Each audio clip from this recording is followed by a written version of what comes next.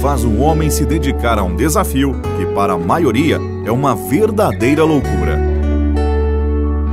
Mesmo para os mais experientes cavaleiros, a travessia de 16 mil quilômetros entre Canadá e o Brasil é uma jornada que requer, acima de tudo, perícia e concentração. O que estimula um jovem a realizar esta travessia em pleno século XXI? Um sonho.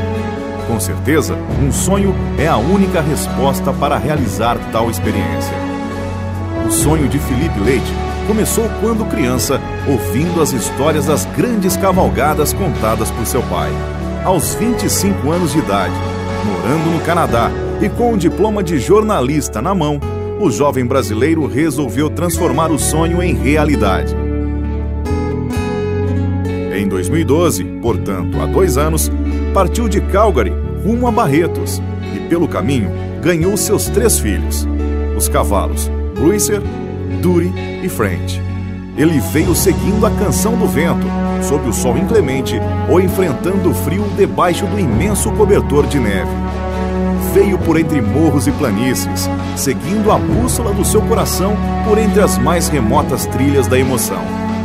Cruzou rios, riachos, territórios selvagens e perigosas autoestradas de 12 nações. Atravessou parques, florestas, vilas, cidades, metrópoles e trilhas misteriosas onde mora a solidão.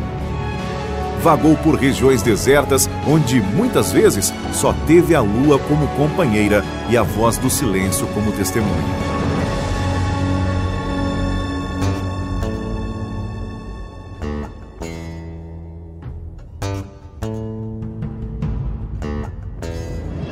E nesta longa estrada da sua vida, foi semeando amizades em várias línguas e aprendendo a respeitar a diversidade cultural dos povos das Américas.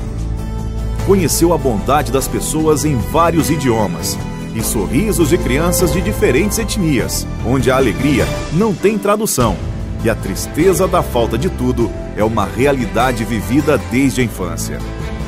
Mais do que uma lição de superação, Filipe prova para ele mesmo que a conquista de objetivos, tidos como impossíveis, podem ser alcançados com dedicação, coragem, fé e trabalho. Filipe é um verdadeiro cowboy da era moderna. Mais do que um cidadão do mundo, ele é um herói dos novos tempos que faz da humildade e da persistência o seu autêntico estilo de vida. Com certeza absoluta, um exemplo para as novas gerações de aventureiros ou cidadãos comuns.